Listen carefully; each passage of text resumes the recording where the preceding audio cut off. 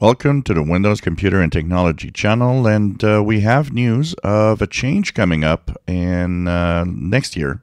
It's still far away, but we were talking about slowly while Microsoft was working on a new mail app for Windows, and of course there's a standard mail app that you have, which is the app that has been since Windows 10 pretty much.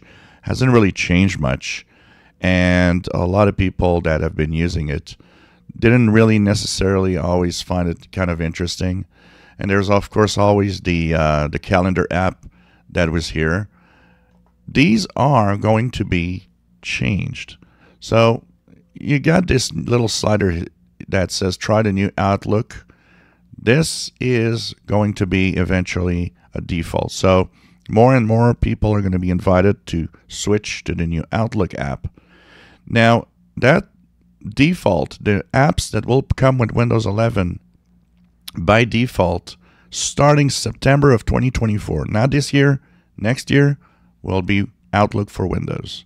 Kind of reminds me of the good old days of Outlook Express. It's just funny when you think about it, I wish we would go back to Outlook Express. They had a fantastic email providing software there, and it's since then it's kind of everywhere. But anyways, the new Outlook will be something that will be pushed to everyone next year. So that will replace the Mail app. It will replace the Calendar app and the People app. All of that will be integrated into Outlook for Windows. So this is going to be kind of interesting to see, and we're going to check out how it goes. So here you see I just took the switch and it's kind of setting up things. I don't know what it's doing exactly, but you can try it now by, of course, looking at this little switch, just turning it on. But next year it's definitely going to be a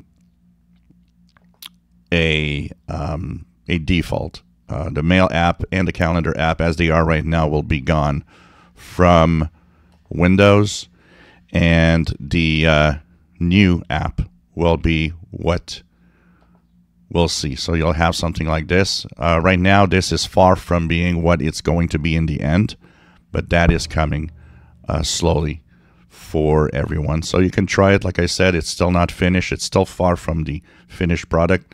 But September 2024, everybody will get it on Windows 11. If you enjoy my videos, please subscribe, give us thumbs up. Thank you for watching.